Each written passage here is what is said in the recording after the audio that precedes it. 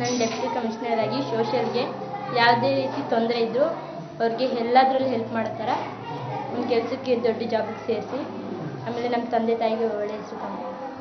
There are about 1,500 life convicts.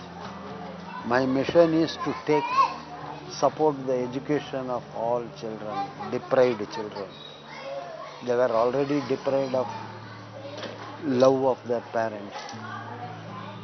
But we want to fill the vacuum in their life.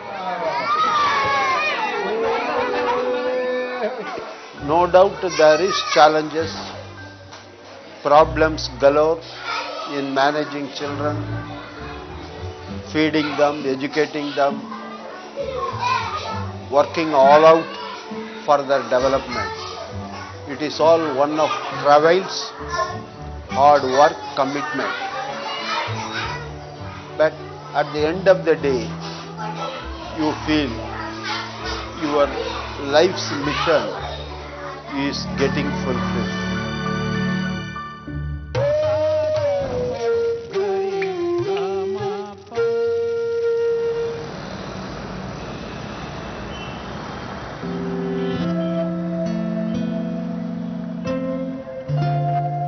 Set in a prominent city in South India, a story that began on the famous Marina Beach is today a sparkling recollection of a life of an unstoppable Indian.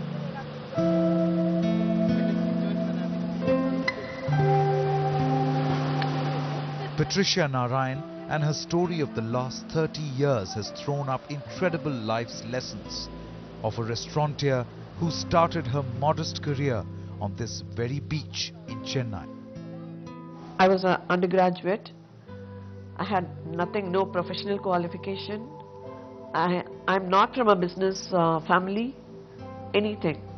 But then I realized that I have to do something to fend myself as well as my son.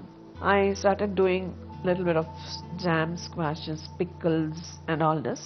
And initially I was just serving to my neighbors, friends. The very first day I sent my products, it all got sold.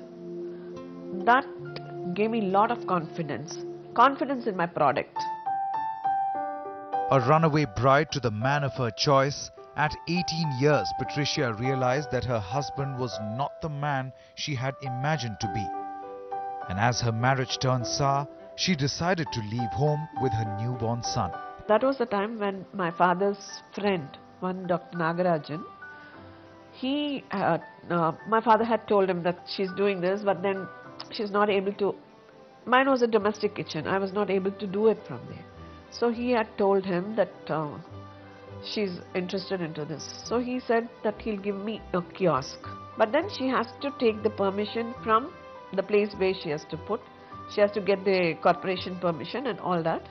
And then she can run it. So the first thought which came into my head was Marina.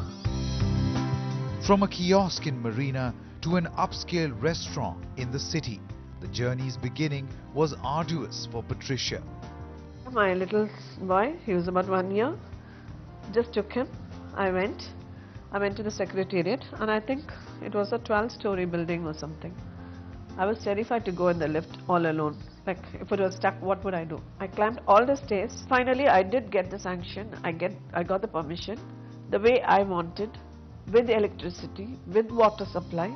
I got it. So I had gone for this exhibition in Singapore, and that is where I met Mr. Suresh.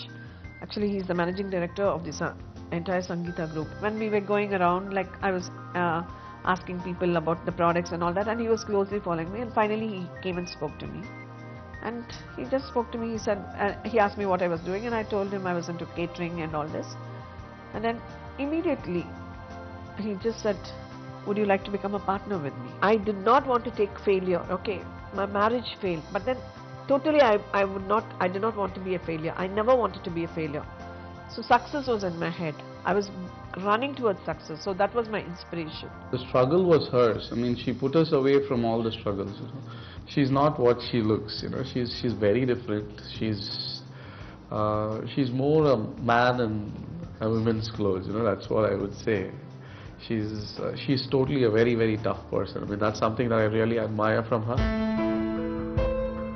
The struggles of this feisty woman was far from over.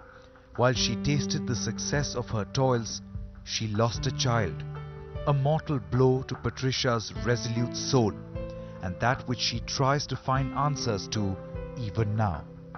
My daughter, her name was Pratibha Sandra, and she was just 21, and she met with an accident. Two ambassador cars came, and I thought when the cars came, I thought they are alive, then they only hurt or something, and I was hoping with all hopes that they are alive.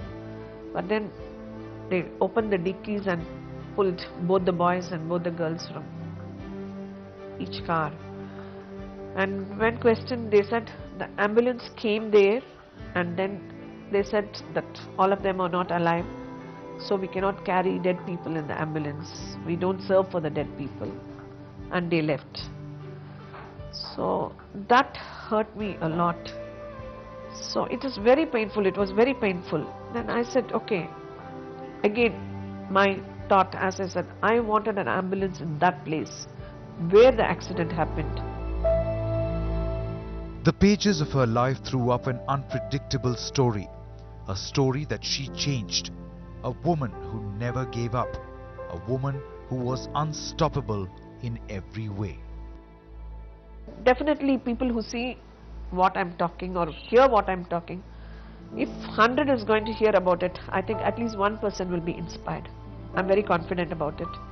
Because when they see success, like talking success or reading success is different. When they see somebody telling, when they get it from the horse's mouth, definitely it's going to inspire a lot of people, and I'm really happy about it.